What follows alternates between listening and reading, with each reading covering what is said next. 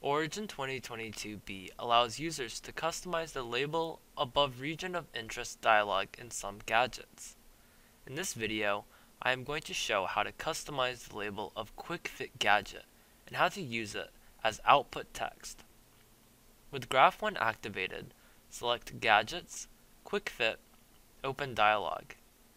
Under the Settings tab, make sure Function is set to Linear.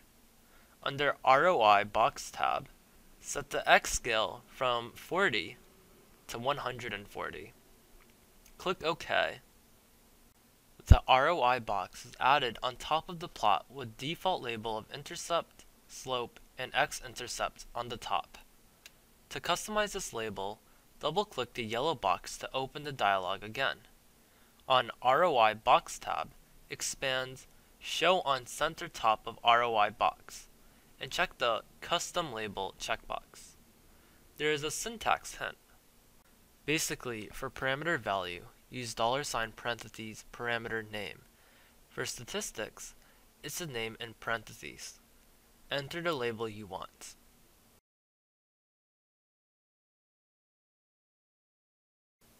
Click Apply. To output such customized labeling when doing fitting, go to the Label Box tab. Turn off other output labels. Set the parameter table drop-down to Use ROI Box tab settings. Click OK. Now click the triangle button on the upper right of the ROI box and select New Output. Close the gadget. You can see Customized Label shown as fitting result. You can further adjust the label, such as set the decimal digit number of r squared to 2. Another example.